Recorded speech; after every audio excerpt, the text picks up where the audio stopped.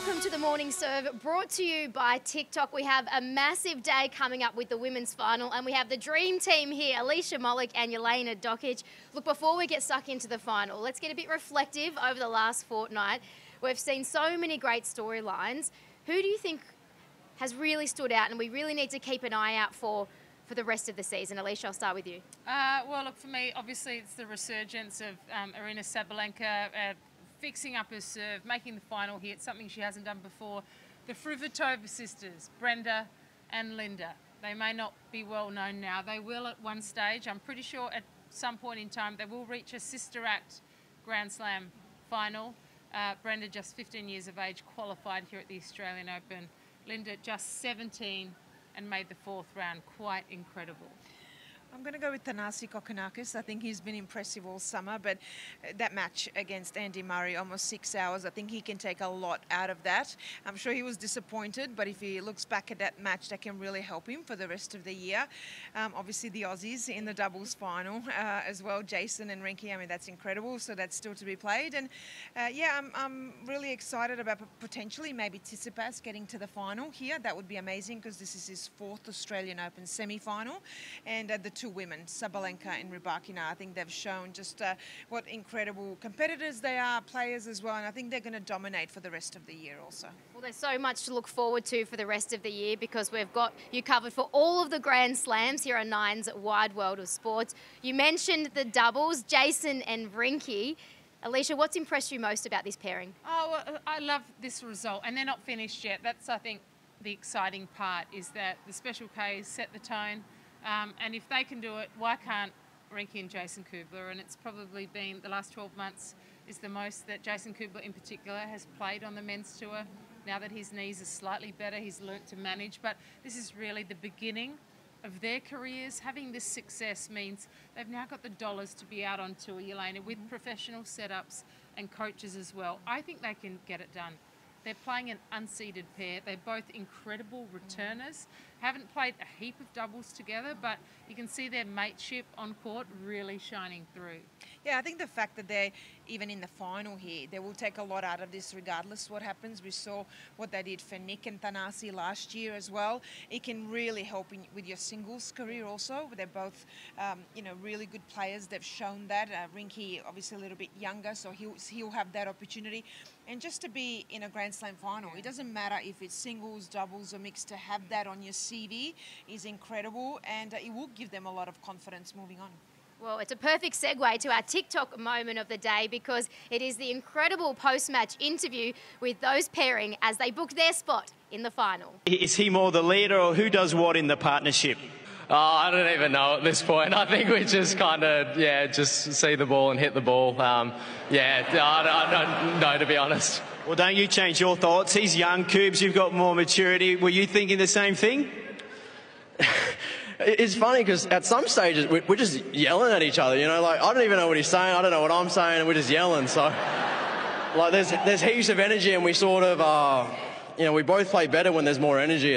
All right, time to get stuck into the main course now. It is Aryna Sabalenka and Jelena Rybakina in the women's final. Ladies, is this what we expected? Are you excited? What are your initial thoughts? Well, I'm excited for the serving because it's going to be impactful. It's going to be massive. We're going to see plenty of aces, unreturnables. I can't remember the last time we've had two players over 6 foot tall in the women's final. Both incredible athletes as well. The biggest difference in what separates Sabalenka and Rybakina the most, I think, is their demeanour on court. Rybakina is very cool and calm. Sabalenka shows a little bit more emotion. I think we're going to see a lot of serving into the bodies. We're going to see a lot of big hitting. I actually think we're going to see a lot of tennis through the middle of the court, sort of challenging each other that way. But in a sense, they're kind of clones of each other. But again, nerves, anxiousness, preparation. Rybakina's been there before, hasn't she? Sabalenka, it's very new, the Grand Slam final. So who can handle the pressure better? I mean, time will tell. Jelena, do you think, given it is Sabalenka's first final, she's been to plenty of semis and she's played in big moments before, but given it's a final, do you think the nerves will genuinely play a part? Yeah, look, I think both of them will have nerves. Even Rybakina, yes, she's been there before. She won Wimbledon. But in that match and that experience, it all went by so quickly. She even said, I just want to play the match and get off the court and get it over and done with, because it was her first time there. So it is different for her, but I still think there will be nerves there. For Sabalenka, she's been in the semi-finals 4 times. Now she's been able to break through, get to the final. We always knew she had that capability. She's done a lot of work to get here, but also she has won Grand Slams in doubles before, and that really helps. So she's been there on the big courts, that big occasion, playing in a Grand Slam doubles final. It will help her. I think they're both really fearless, though, at the end of the day. Yes, the demeanour is different. Rybakina doesn't give much away emotionally. Sabalenka, yes, she does. She'll show a lot of emotion.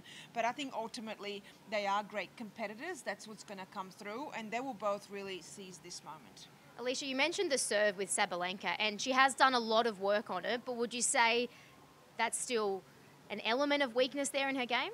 Well, the biggest test is yet to come in the women's final, and she's a biomechanist. She spent a lot of time on that particular area of her serve. She's cleaned it up, still serving a decent number of double faults, but they're good double faults, and they're good hits, and she's missing well. But when you add in perhaps some not so great memories of last year's Australian Open, we've got to remember last year Sabalenka was using her underarm serve because she didn't have the full confidence in her regular serve. But it'll be a huge test for her. I think she can get over that hurdle mentally with her serve. But, you know, is her game going to match up and be bigger than Rybakina? Because that's going to be the test. Sabalenka has sailed through this event, not losing a set. All of a sudden, she's coming up against pretty much a clone of herself who can hit the ball just as hard, sometimes harder.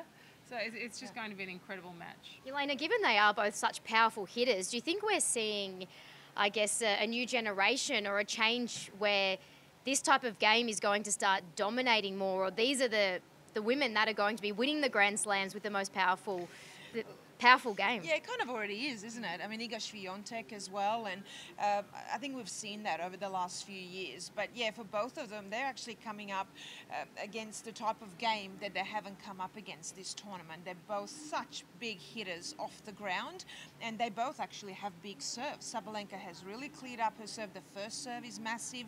We know Rybakina, she's got the biggest average in the tournament at 182 k's an hour for the first serve. That's bigger than Serena when she won here in 2017. 50% of her first serves are unreturned for the tournament, so it's massive serving and massive hitting.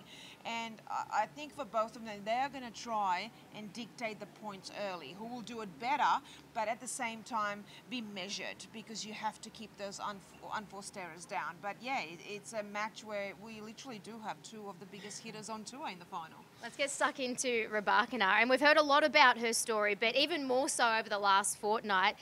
She couldn't, or her parents couldn't afford one-on-one coaching when she was younger, and she had to have more group training sessions. How great of a story is it that she has gone through that journey and she's on the biggest stage of all now? That's what makes sport so great, hearing these stories, isn't it? Yeah, I'm sure she's full of appreciation now for what she has and what she has access to. Her family are here with her at Melbourne Park, and you could see the big smile on her face in the post-match interview yesterday. So, you know, perhaps are the stars aligning for Rybakina like they did for Ash Barty? I did see a twinkle in her eye yesterday, but it's a great success story. Clearly a woman who possesses a lot of poise and talent, and really has been unflustered this whole event. And Elena, you mentioned in that call the team she has around her with the coach, the full-time hitting partner, physio. How much does that help? How much has that helped her take her game to the next level? It does. It helps. And she's had a coach in the past with her full time, but now she's got a whole team. And that's what I love, because players are sometimes, when they're doing well, maybe reluctant to change things or to add things to their game and their team. And I really see that as such a positive with her. And she's still only 23 years of age. So she knows exactly what she wants to do, what she wants to invest in. And that is a fitness coach, a physio, a hitting partner, a coach. She's got a whole team around her. And I think a lot of the really, really top players and champions and Grand Slam champions have that.